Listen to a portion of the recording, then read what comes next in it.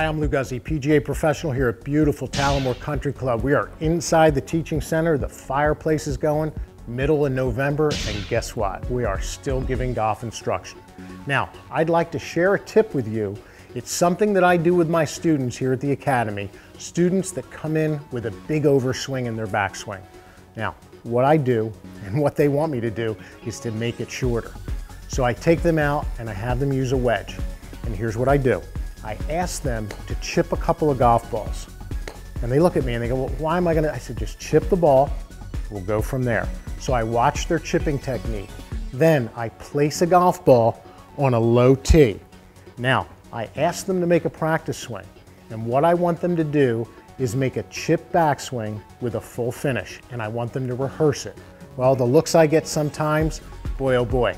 But I say, trust me, chip backswing, full finish. Couple of practice swings, and then they're ready to hit. I have them go up to the ball, I use a face-on camera, and I start recording their swing. I tell them not to force it, just focus on the chip backswing and the full finish.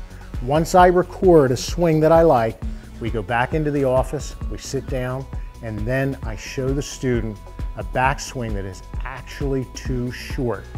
Now, sometimes that's the first time a student's ever seen that because they're constantly on the other side of the coin working on trying to shorten their backswing from a fuller position.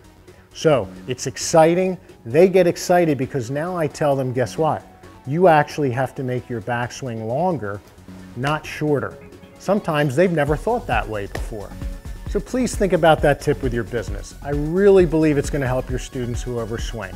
And let's keep growing this great game of golf one lesson at a time.